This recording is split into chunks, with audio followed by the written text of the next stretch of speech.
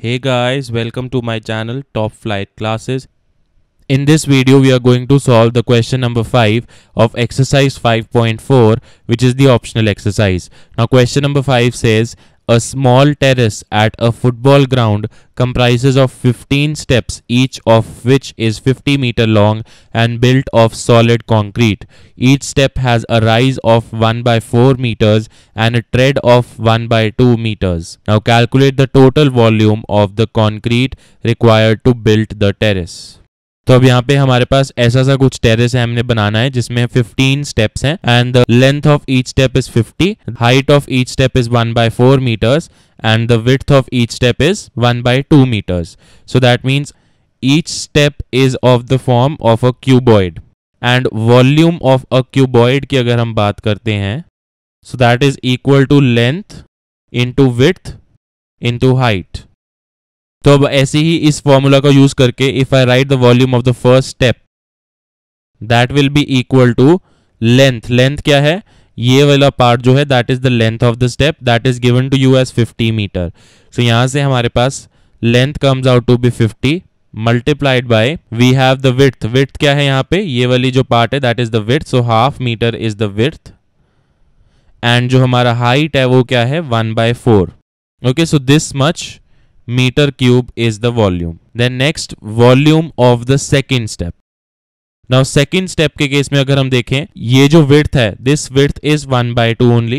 ये जो length है that is also 50 meters, but ये जो height है ये वाला portion, this portion becomes 1 by 4 plus 1 by 4 which is equal to 1 by 2. तो यहाँ से अगर हम volume of the second step लिखेंगे that will be 50 into half into 1 by 2 which is the height, this much meter cube. ऐसे अगर हम volume of the third step लिखते हैं सो थर्ड स्टेप के केस में भी जो हमारी लेंथ है दैट विल रिमेन 50. आप देख सकते हो जो लेंथ है वो फिर से 50 है, जो ये विड्थ है ये वाली विड्थ भी 1 by 2 है, लेकिन ये जो हाइट है इस केस में ये क्या हो जाएगी, ये बढ़ जाएगी 1 by 4 plus 1 by 4 plus 1 by 4 हो जाएगी दैट इज 3 by 4 meters.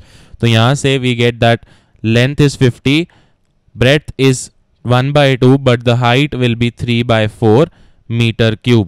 तो ऐसे हमारी 15 steps के लिए वॉल्यूम आ जाएगी. तो अगर हमने volume of the concrete required to build the terrace तो वो क्या हो जाएगा, that will be equal to volume required for the first step then plus volume for the second step plus volume for the third step and so on till the volume of the 15th step. तो यहां से हमने सब volumes को add कर देना है. तो यहां से हमारे पास क्या आ जाएगा, volume of the first step is 50 into half into 1 by 4. Then second हमारे पास क्या है 50 into half into 1 by 2. Then third volume क्या है 50 into half into 3 by 4 plus and so on till 15 terms. तो यहाँ पे आप देख सकते हो क्लियरली हमारी जो लेंथ और विड्थ है वो हर केस में सेम आ रही है. सो हम लेंथ और विड्थ को कॉमन निकाल लेते हैं दैट इज 50 into 1 by 2 हम कॉमन ले लेंगे. Inside the bracket I will get 1 by 4 plus 1 by 2 plus 3 by 4 plus and so on till 15 terms. अब अगर आप फर्स्ट टर्म देखते हो यहाँ पे दिस इज 1 by 4 एंड जो सेकेंड टर्म है that is 1 by 2. Now 1 by 2 minus 1 by 4 this will give me 1 by 4 and अगर हम 3 by 4 माइनस 1 by 2 करते हैं that will give me 1 by 4. That means consecutive terms के बीच में जो difference है that is equal. So therefore ये AP है, ये AP है तो अब हमने सम of 15 terms of N AP निकालना है. तो उस केस में हमारे पास A क्या हो जाएगा that is equal to 1 by 4. D क्या है, D is also equal to 1 by 4 and N is given to you as 15.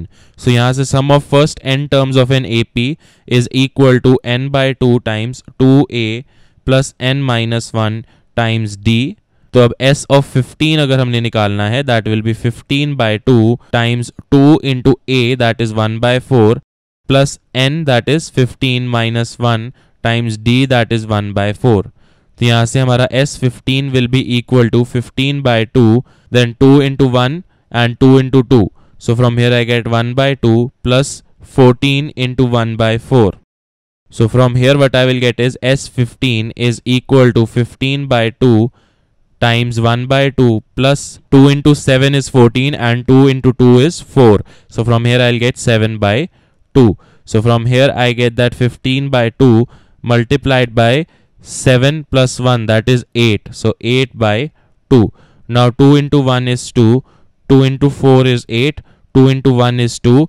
2 into 2 is 4. So from here I get 15 into 2 is equal to the sum of first 15 terms. So यहाँ से जो sum of first 15 terms है, that comes out to be 30. अब इस चीज को हम कहाँ यूज करते हैं? इस चीज को हम अपने वॉल्यूम के फॉर्मूला में यहाँ पे यूज करते हैं. Now volume of concrete required, that was equal to 50 into 1 by 2 into, it was 1 by 4 plus 1 by 2 plus 3 by 4 and so on till 15 terms.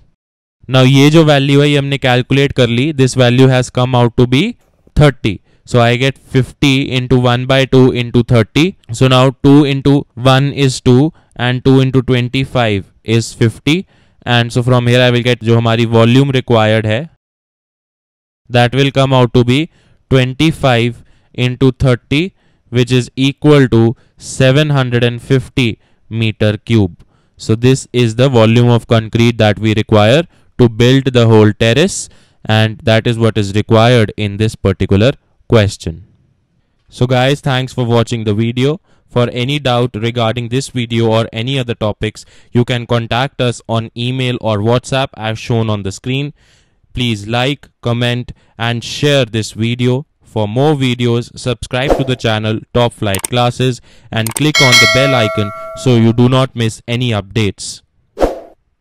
Happy learning!